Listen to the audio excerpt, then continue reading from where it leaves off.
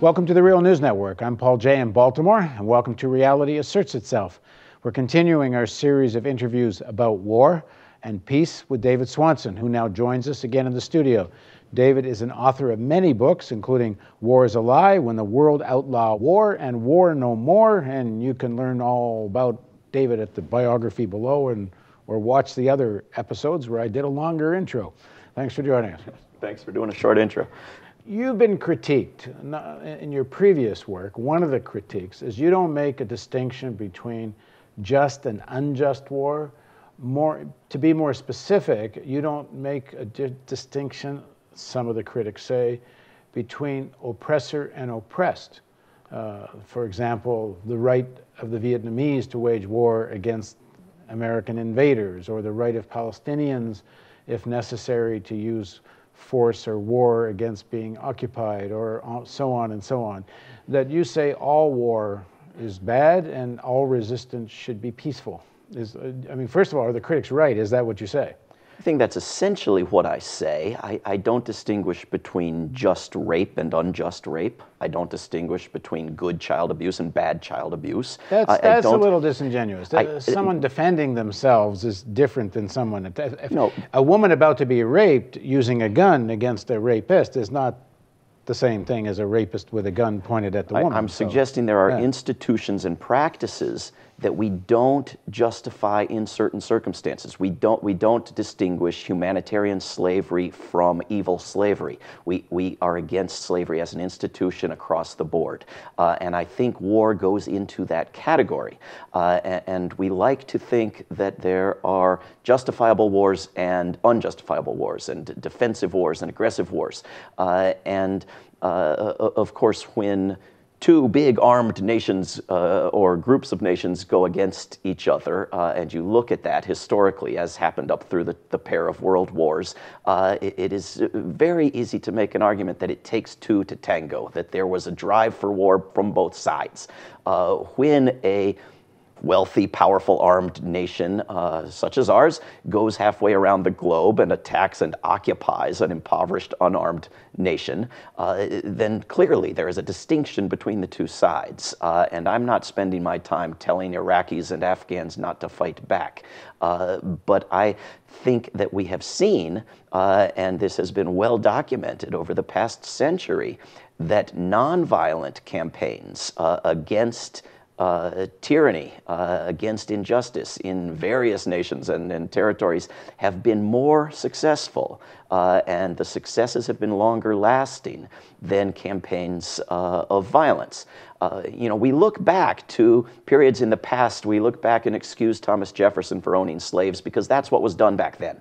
Right? I would like people to get at least to the point of doing that with Franklin Roosevelt. That's what was done back then. They did war. They didn't have the next 75 years of knowledge of nonviolence in Eastern Europe, in India, in the south of the United States, in Latin America, the accomplishments of nonviolence. They didn't have an understanding. But if you do go back to a Second World War era, and we don't know if we're going to quite go back to that again, but you cannot imagine peaceful resistance to Nazis that come to your village in Poland and shoot all the women and children.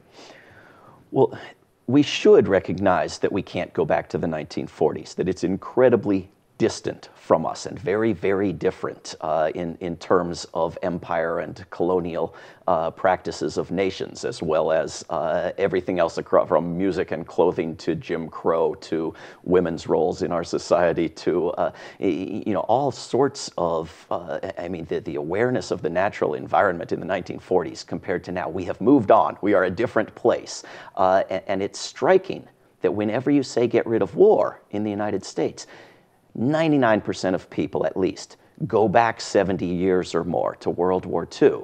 They don't pick any other war. And here we are in a very different world where the United States has 1 million troops permanently in 177 nations and weapons in outer space, and nobody is the next Hitler. We've been misidentifying new Hitlers for decades, and none of them have been planning colonialism or a takeover of the United States. None of them, and nobody on the horizon will be. No, the question that I'm raising is more the other side of it, is that it's the United States that's been invading, and in some situation, maybe people don't have any other choice but to fight back through force. Maybe. But I'm trying, as we discussed in the previous segment, I'm trying to take on the United States military-industrial complex.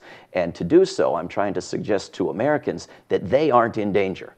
Not only are they not benefiting the Libyans and the Iraqis, go look at Libya and Iraq and see the damage, but they aren't protecting themselves. There's not a danger out there. Even if there were, you could cut 90% of the U.S. military budget, not have $1 trillion, have $100 billion like other wealthy nations, and just have a military here in the United States. That's just simply defends the country. If you want to justify it as defense, cut the other 90%. Take the bases out of 175 countries around the globe. Take the ships out of the ocean. Stop threatening. Don't be the leading supplier of arms to other countries. 80% of military exports to dictatorships and democracies around the globe, not to mention driving the arms race with China, is U.S. militarism. Well, let me go back to something I quoted from the book right at the very beginning, and you wrote this. This is a repetition of a quote. In the introduction of the book, the most significant cause of war, I believe and argue in the book, is bad information about past wars. And I want to argue with you about this, because I think there's a dirty secret, a dark, dirty elephant in the room here that doesn't get talked about very much, which is it isn't just the war profiteers that have benefited from American military dominance. A lot of Americans have benefited from this. Why there was such high wages amongst workers when the rest of the world there were relatively low wages. I don't mean all workers, but the privileged workers, the auto workers, people in transport, communications, certainly people working in the industrial military complex. There was a while there, and this is maybe part of the New Deal in a sense, where America shares some of the plunder of the world with American workers and certainly other stratums of the population. There's a reason why the United States is the biggest consumer of consumer goods on the world by stratospheric amounts. And it's not just the size of its population. This dominant military position has enriched many Americans. It asserts America's commercial interest all over the world. And without doubt, the American elite far, far, far benefits from this more than the American people do, and ordinary Americans give up their sons and daughters and die in wars mostly to benefit the elite, but not just. A lot of non-elite Americans, at least in the past, I think it's starting to change now, with, you could say a real attack on what were privileged workers, like the auto workers. But part of this cultural belief in the necessity of war in America as a policeman, it was okay to accept this rationale because I'm doing all right, Jack. Well, you do hear that argument to this day. Wars that are marketed on television as defensive or philanthropic are argued for on the street. You'll hear it all the time. We have to have these wars for our oil. We have to have these wars for our lifestyle. Well, in fact, sometimes people are more honest about it on the street. Oh, absolutely. Yeah. They're absolutely honest, and there are politicians who are probably thinking the same thought and not saying it. But is it necessarily a better lifestyle to have more consumer goods and more environmental destruction? Is that always beneficial to you and your family and the future of your country and the planet? Getting rid of war is survival as well as utopianism at this point. The proliferation of weapons, the destruction of the environment, the prioritization of military spending, overspending on environmental protection is destroying us. And you're absolutely right that the United States consumes far more than its share of many valuable resources, including environmentally destructive resources, and it manages to do so in part through war and the threat of war, as well as other economic injustices. But if we're going to get at public opinion that says no, I'm willing to take a different lifestyle. I'm willing to hear from those in Britain who say that Britain itself benefited when its empire was shut down. I'm willing to pursue a lifestyle that is sustainable environmentally and peaceful and not send people off to kill and die in wars and not create the blowback. And I'm going to understand that the wars are endangering us rather than making us more safe. So there's no plus side I'm giving up. Then you're going to have to educate people about what wars really are. And in fact, I think things have gotten to a point now where the cost of this empire, the elites no longer want to share much of the plunder with most of the American people, which is why they're attacking even what were the most privileged sections of the American working class, chopping starting wages in General Motors from 26 to 14 bucks an hour. It's happening throughout industry. The fact probably going to have a permanent unemployment rate of 7 to 9 to 10%, officially maybe higher. So things are starting to change in this, and now maybe you will see that cultural change you've been talking about. Well, I mean, the reason that the United States, wealthier than any other country, is less well off in terms of our lifestyles, in terms of education and income and security and retirement and vacation and life expectancy and on, is because of two things we have that those other countries don't have. We have multi-billionaires and we have a military, the likes of which the globe has never seen before, could never survive more than one of, and probably won't survive this one if we don't shut it down soon. So you can get people to want to take the money back from the billionaires. You're up against the lies that the billionaires benefit us. You know, that I'm going to be the next multi-billionaire, and it's that greed that drives the economy and benefits us all, that massive lie. Or you can get the money out of the war machine. And there you're up against, in mobilizing massive public pressure for that, you're up against the lies about what the wars are, what the wars look like, what they do. And because the wars are distant from our shores, and because we're told such limited, I mean, there's a reason why U.S. media doesn't show the blown up children. There's a reason why they increasingly market the wars as humanitarian as opposed to just defensive, because there's a section of the U.S. public that wouldn't stand for this mass slaughter of innocents abroad if they knew it was happening. Well, you can see it with soldiers who go with the whole narrative and mythology, and then they see the reality, and are now killing themselves in record numbers. 22 a day, according to the Veterans Administration, and that does not count high-speed single-car crashes, drug overdoses from the drugs that they try to treat the moral regret and depression and suicidal tendencies with. I mean, it's an incredible death. More of these soldiers die from suicide than from any other cause. So we continue the wars in the name of the troops so that the troops will not have been killing themselves in vain.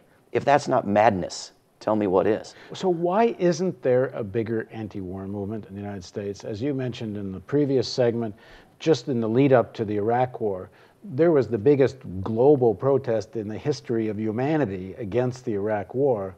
The Iraq war wound down, the Afghan war is on, the drone strikes are going on, but that connection where masses of people found this personal. Opposition to this war affects me, and I'm, one of the things that marked those demonstrations in 2003, right?